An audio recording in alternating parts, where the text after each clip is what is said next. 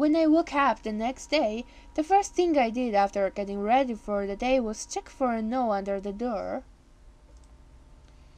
I found no note, but the sound of a fire alarm stopped me from thinking too much about it. Instead, I pulled open the door and rushed out into the hall and made my way outside. From the looks of it, everyone else had the same idea. Glancing around, I saw Mr. Bandages standing to the side, away from the pandemonium caused by the other guests rushing out onto the lawn.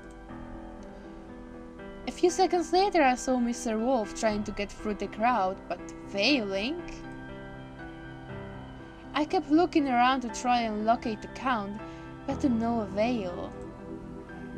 We will look for the Count. I started to walk around while scanning the faces of everyone in the crowd.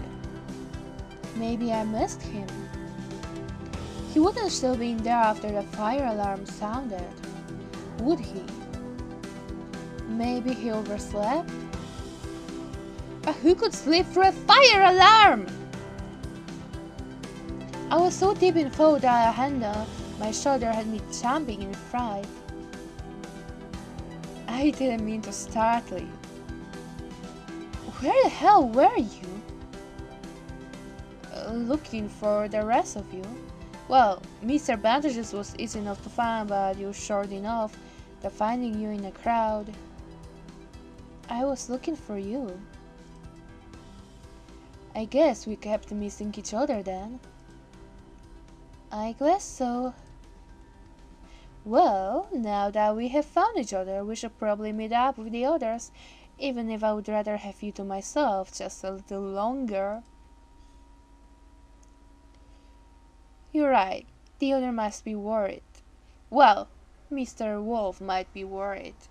I love how she completely ignores his flirt.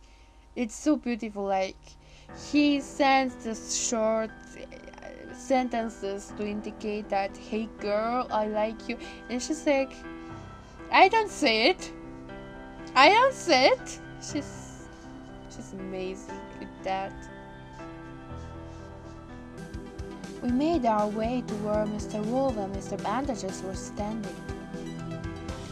Eric's got us all out here. The least he can do is tell us why. You notice it too, then? What are the two of you talking about? Isn't there a fire or something? If it was a real fire, the sprinkler system would have kicked in and the help would also be out here tending to the quest or trying to control the situation. Eric doesn't skip on safety precautions. So this was planned. Seems like it. Wasn't that a bit much? Couldn't he have just used the PA system to tell us to assemble on the lawn? You'll find that our host has a flair for the dramatic, even in the most inappropriate situations. Well, it does make life fun. Is that Mr. Valdemar up there on the roof?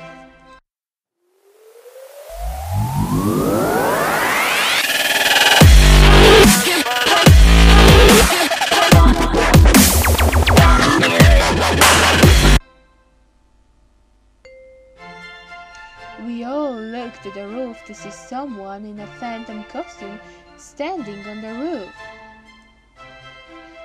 There's that dramatic flair I was talking about. I thank you all for gathering out here this fine morning. I hope that you slept well. There's nothing quite like a fire scare to get the blood pumping, but rest assured that there was no fire. Today's task will require every member of each team to work together. I hope you will enjoy it. He dropped something and disappeared in a cloud of smoke.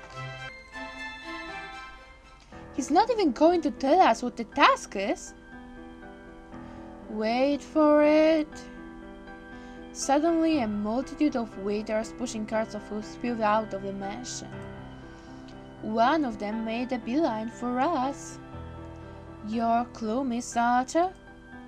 He handed me an envelope before removing the covering on the food. "And your breakfast." The cow Mr. Wolf and I all dug in with gusto.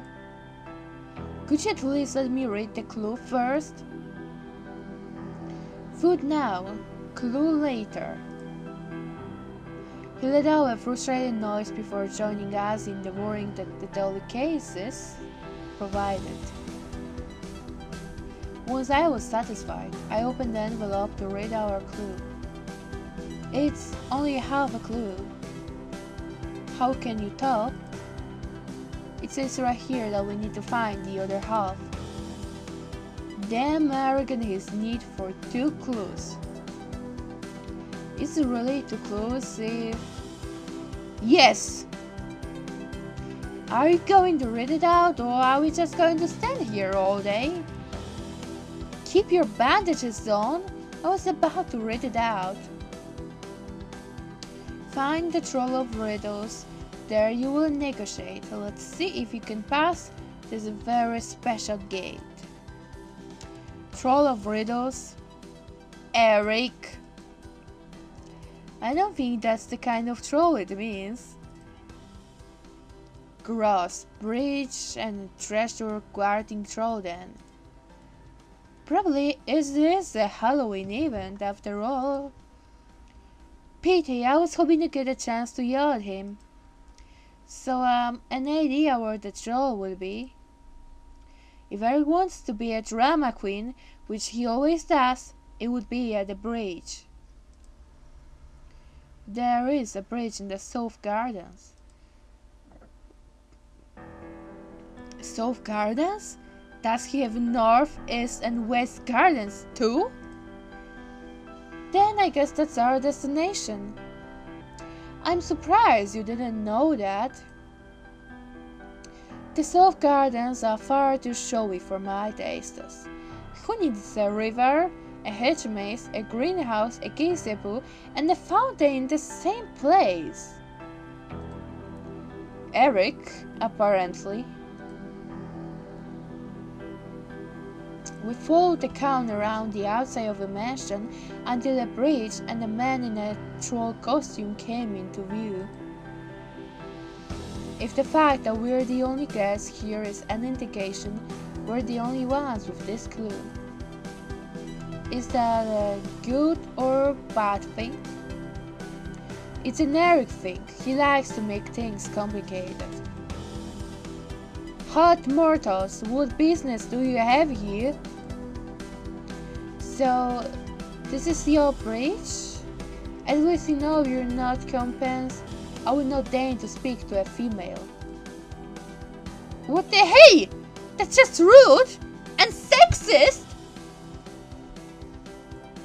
Do any of you males have business with me? Oh no, you don't. Team meeting now. I grabbed him and pulled him out of earshot of the troll. Looking back, I was glad to see that the others had followed up obediently.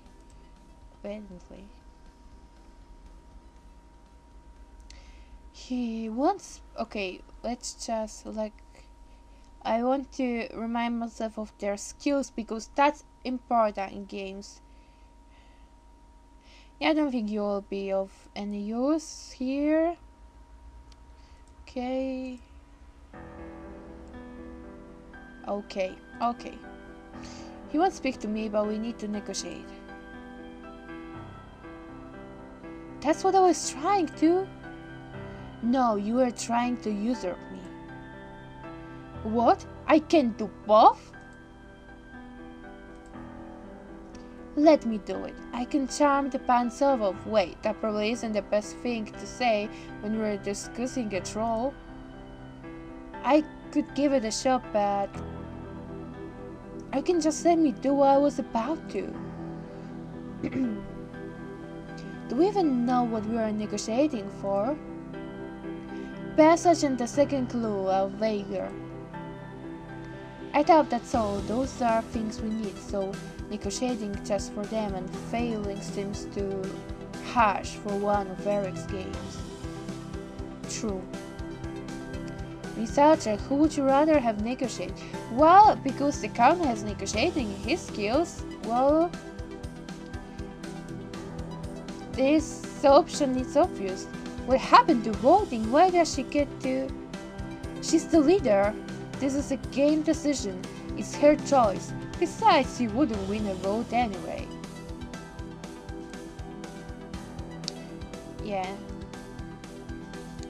It is listed as one of his skills after all.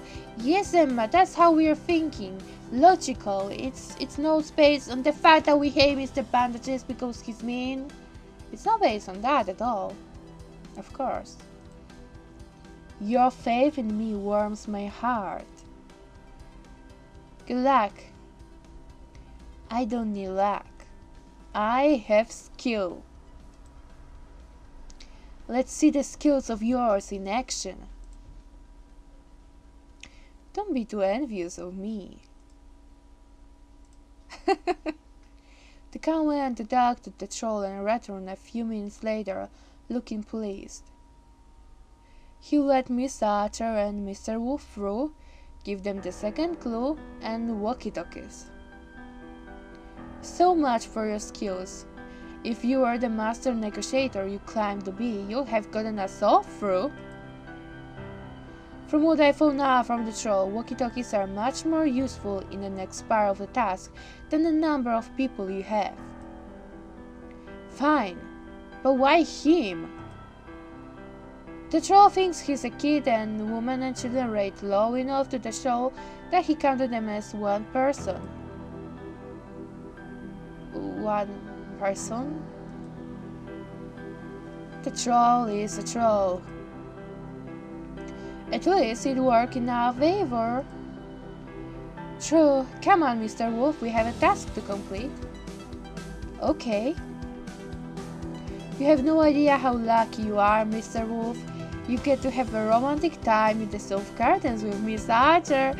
Oh, he's such a tease. And poor Mr. Wolf! Poor Mr. Wolf, all red and embarrassed. Ignore him, just focus on the task here. Remember, you'll have to deal with me if you mess up. And Mr. Bandages screwed up everything. Try not to. Was that really necessary, Mr. Wet Bandages? I'd rather have him worried than a blushing, stuttering mess that can't think straight. Well, we're going now. Remember, don't fail. Oh, shut up, Mr. Bandages.